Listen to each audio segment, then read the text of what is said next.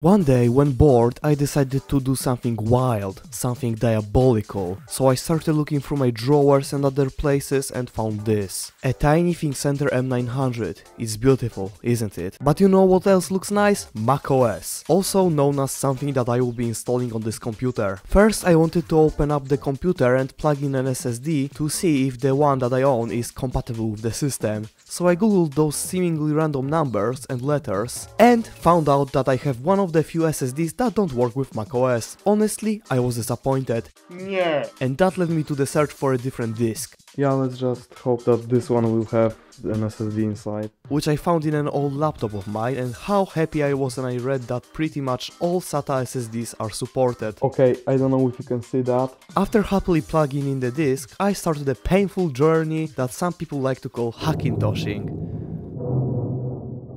While trying to find a macOS installer, I stumbled upon something disturbing. Windows!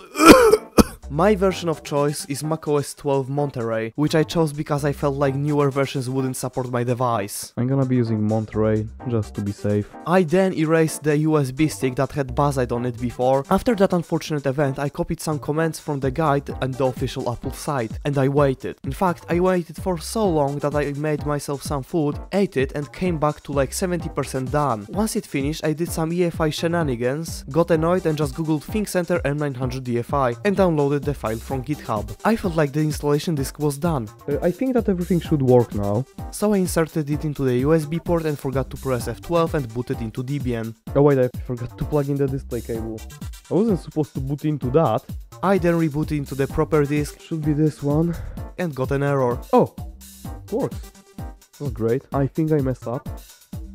Oh, wait, never mind. So I decided to make the EFI myself, which led me to a kernel panic, which of course I didn't record. I did some stuff off camera and now I am stuck on some entitlement message, but ChatGPT told me to wait, so I'll come back to it tomorrow. It's been like 12 hours. I don't think that it will work. As you can see, when I woke up at like 6 AM, it was still on that screen, so I drove to Opole, took this photo, and went back home. When I got back on my PC, I did some research and succeeded with the EFI file, which I of course didn't record because I thought that it will fail again, and just waste the tiny storage on my stupid MacBook Air. Why the hell is the base model 256 gigs of storage and 8 of RAM? At least mine was used and I got the RAM upgrade cheap, but nah, the storage had to stay at 256 gigs. Anyway, as you could see, I was very mad and I started questioning why I'm doing all that if I already have a working Mac with a way better hardware. Content. The answer is content. But unexpectedly, this time everything worked out, and I'm writing this script while it's all happening, so I actually don't know if it will work out, but I hope it will. And well, it didn't.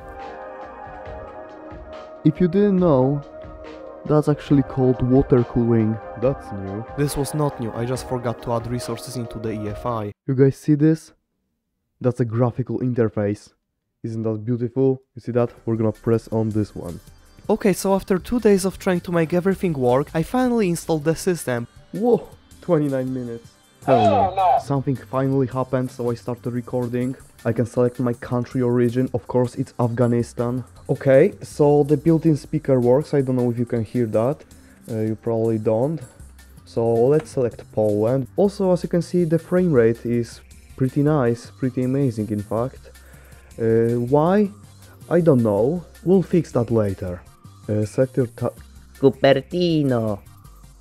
Wait, I didn't want to share anything. It just clicked itself. But after I restarted the PC, I couldn't boot into the OS. So I used the installer USB and the terminal that's in it and fixed everything. I basically copied the EFI file from the USB to the SSD because I forgot to do that earlier. This doesn't look as good as on my MacBook. You probably noticed the dock and other things look weird. That's because I had 7 megabytes of VRAM, which is less than ideal. I tried to fix it with ChatGPT because of my laziness, and for literally 4 hours it couldn't do shit. So I opened the Dortania guide and did it myself, and that was the solution. So the only instance of me using ChatGPT wasted my precious time. So remember kids, don't be lazy and don't use ChatGPT for stuff that you can do yourself. I fixed it by changing the graphics card data to match my HD 530, cause of course I entered the wrong one earlier. Those are the correct numbers if you care.